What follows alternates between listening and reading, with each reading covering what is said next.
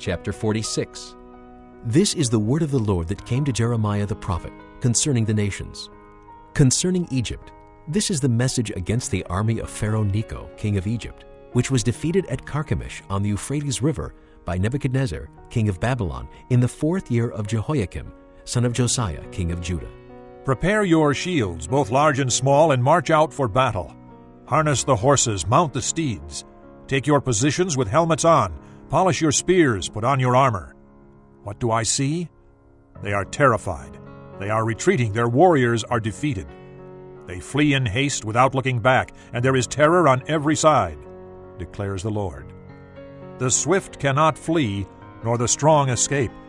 In the north by the river Euphrates they stumble and fall.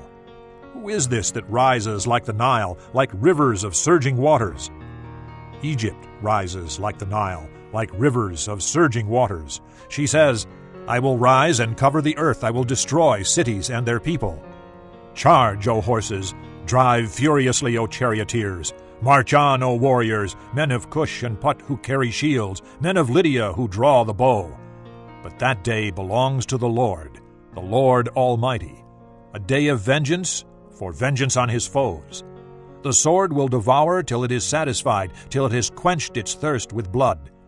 For the Lord Almighty, will offer sacrifice in the land of the north, by the river Euphrates. Go up to Gilead and get balm, O virgin daughter of Egypt. But you multiply remedies in vain. There is no healing for you. The nations will hear of your shame. Your cries will fill the earth. One warrior will stumble over another. Both will fall down together. This is the message the Lord spoke to Jeremiah the prophet about the coming of Nebuchadnezzar, king of Babylon, to attack Egypt. Announce this in Egypt and proclaim it in Migdol. Proclaim it also in Memphis and Tahpanhes. Take your positions and get ready, for the sword devours those around you. Why will your warriors be laid low? They cannot stand, for the Lord will push them down. They will stumble repeatedly. They will fall over each other. They will say, Get up, let us go back to our own people and our native lands, away from the sword of the oppressor. There they will exclaim, Pharaoh, king of Egypt, is only a loud noise. He has missed his opportunity. As surely as I live, declares the king, whose name is the Lord Almighty, one will come who is like Tabor among the mountains, like Carmel by the sea. Pack your belongings for exile, you who live in Egypt, for Memphis will be laid waste and lie in ruins without inhabitant. Egypt is a beautiful heifer, but a gadfly is coming against her from the north. The mercenaries in her ranks are like fattened calves. They too will turn and flee together. They will not stand their ground, for the day of disaster is coming upon them, the time for them to be punished.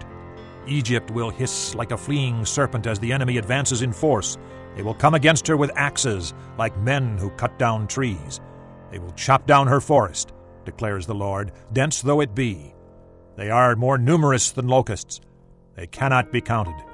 The daughter of Egypt will be put to shame, handed over to the people of the north.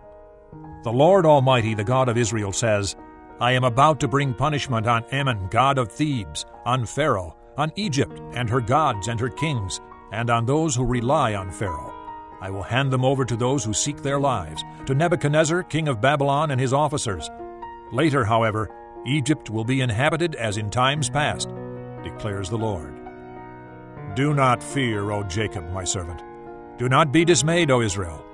I will surely save you out of a distant place, your descendants from the land of their exile. Jacob will again have peace and security, and no one will make him afraid. Do not fear, O Jacob, my servant, for I am with you, declares the Lord. Though I completely destroy all the nations among which I scatter you, I will not completely destroy you. I will discipline you, but only with justice. I will not let you go entirely unpunished. Chapter 47. This is the word of the Lord that came to Jeremiah the prophet concerning the Philistines before Pharaoh attacked Gaza. This is what the Lord says. See how the waters are rising in the north. They will become an overflowing torrent. They will overflow the land and everything in it, the towns and those who live in them. The people will cry out. All who dwell in the land will wail at the sound of the hoofs of galloping steeds, at the noise of enemy chariots and the rumble of their wheels. Fathers will not turn to help their children. Their hands will hang limp. For the day has come to destroy all the Philistines and to cut off all survivors who could help Tyre and Sidon. The Lord is about to destroy the Philistines, the remnant from the coasts of Caphtor. Gaza will shave her head in mourning. Ashkelon will be silenced. O remnant on the plain, how long will you cut yourselves? Ah, sword of the Lord, you cry, how long till you rest? Return to your scabbard, cease and be still. But how can it rest when the Lord has commanded it, when he has ordered it to attack Ashkelon and the coast? Chapter 48. Concerning Moab. This is what the Lord Almighty, the God of Israel, says. Woe to Nebo, for it will be ruined. Kiriathaim will be disgraced and captured. The stronghold will be disgraced and shattered. Moab will be praised no more. In Heshbon men will plot her downfall. Come, let us put an end to that nation. You too, O madmen, will be silenced. The sword will pursue you. Listen to the cries from Horonaim, cries of great havoc and destruction. Moab will be broken. Her little ones will cry out. They go up the way to Luith, weeping bitterly as they go. On the road down to Horonaim, anguished cries over the destruction are heard. Flee, run for your lives, become like a bush in the desert. Since you trust in your deeds and riches, you too will be taken captive. And Chemish will go into exile, together with his priests and officials. The destroyer will come against every town, and not a town will escape. The valley will be ruined, and the plateau destroyed, because the Lord has spoken. Put salt on Moab, for she will be laid waste. Her towns will become desolate, with no one to live in them. A curse on him who is lax in doing the Lord's work. A curse on him who keeps his sword from bloodshed. Moab has been at rest from youth, like wine left on its dregs, not poured from one jar to another. She has not gone into exile. So she tastes as she did, and her aroma is unchanged. But days are coming, declares the Lord, when I will send men who pour from jars, and they will pour her out. They will empty her jars and smash her jugs. Then Moab will be ashamed of Chemish, as the house of Israel was ashamed when they trusted in Bethel. How can you say we are warriors, men valiant in battle? Moab will be destroyed and her towns invaded. Her finest young men will go down in the slaughter, declares the King, whose name is the Lord Almighty. The fall of Moab is at hand. Her calamity will come quickly. Mourn for her, all who live around her, all who know her fame. Say, how broken is the mighty scepter, how broken the glorious staff. Come down from your glory, and sit on the parched ground, O inhabitants of the daughter of Dibon, for he who destroys Moab will come up against you, and ruin your fortified cities. Stand by the road and watch, you who live in Aroer. Ask the man fleeing and the woman escaping. Ask them, what has happened? Moab is disgraced, for she is shattered. Wail and cry out. Announced by the Arnon that Moab is destroyed. Judgment has come to the plateau, to Holon, Jaza, and Mephaeth, to Dibon, Nebo, and Beth-Diblathaim, to Kiriathaim, Beth-Gamel, and Beth-Meon, to Kirioth and Basra, to all the towns of Moab, far and near. Moab's horn is cut off, her arm is broken, declares the Lord. Make her drunk, for she has defied the Lord. Let Moab wallow in her vomit. Let her be an object of ridicule. Was not Israel the object of your ridicule? Was she caught among thieves, that you shake your head in scorn whenever you speak of her? Abandon your towns and dwell among the rocks, you who live in Moab. Be like a dove that makes its nest at the mouth of a cave. We have heard of Moab's pride, her overweening pride and conceit, her pride and arrogance, and the haughtiness of her heart.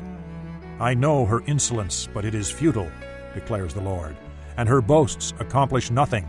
Therefore I wail over Moab. For all Moab I cry out.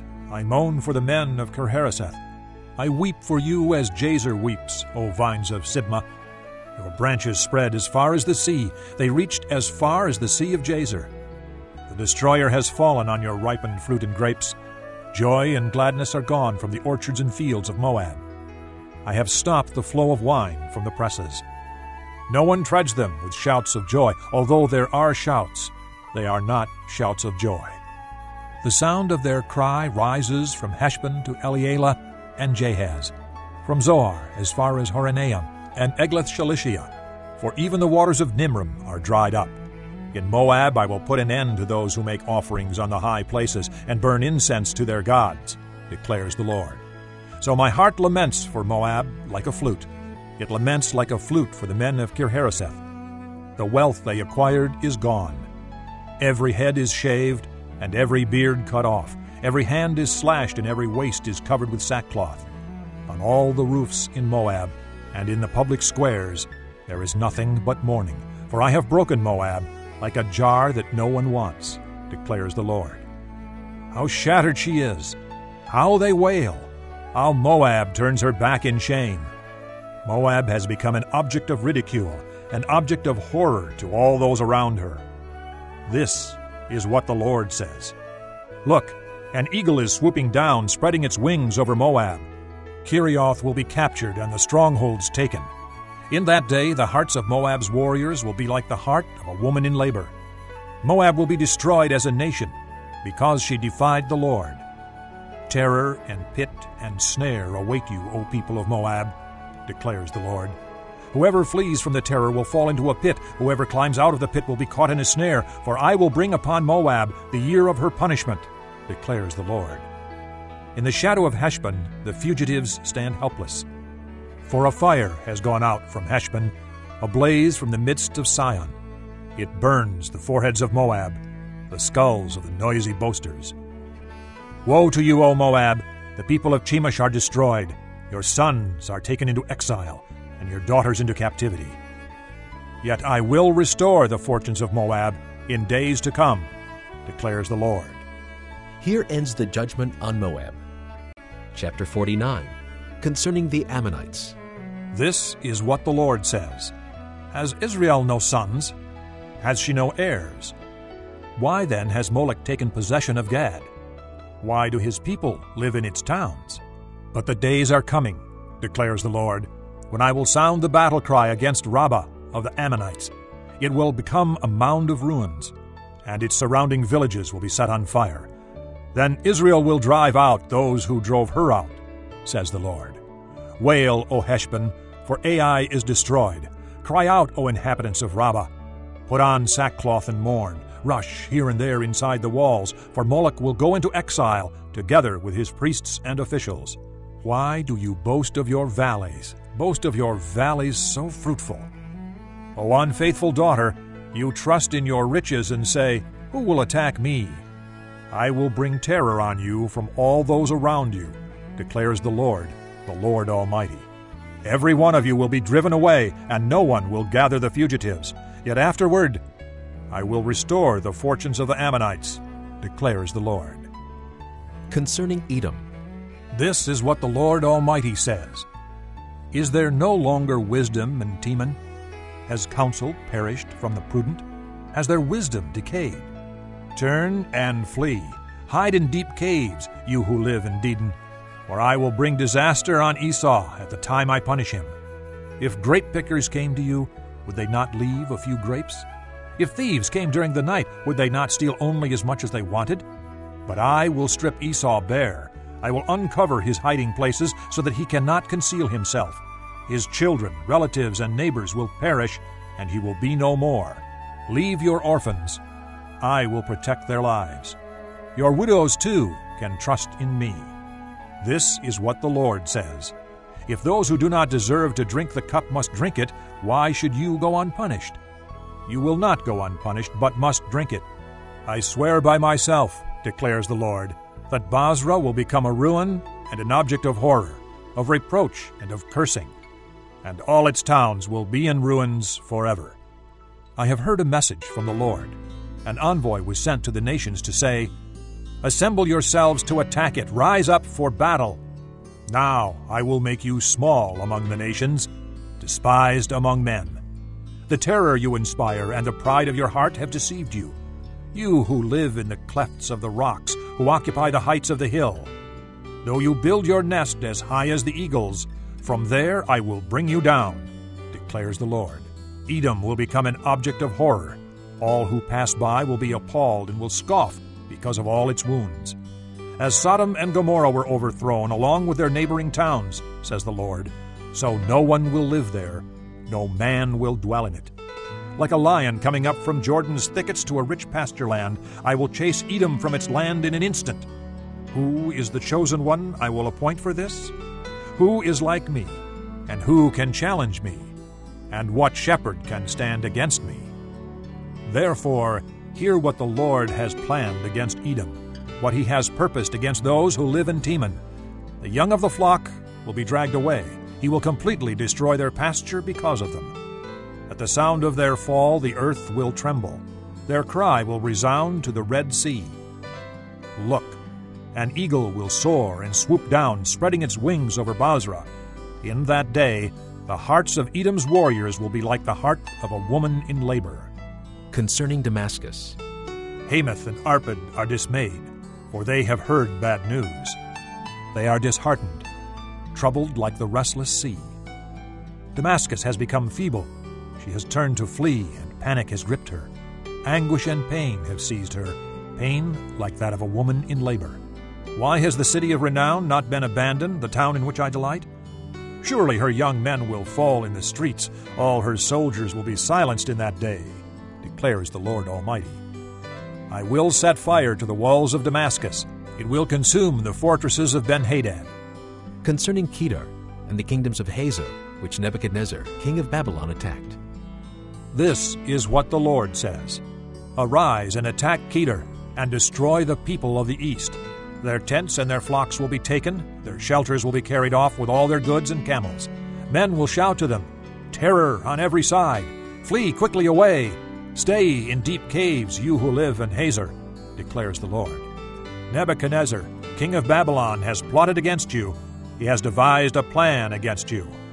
Arise and attack a nation at ease, which lives in confidence, declares the Lord. A nation that has neither gates nor bars, its people live alone. Their camels will become plunder, and their large herds will be booty. I will scatter to the winds those who are in distant places, and will bring disaster on them from every side, declares the Lord. Hazor will become a haunt of jackals, a desolate place forever. No one will live there, no man will dwell in it.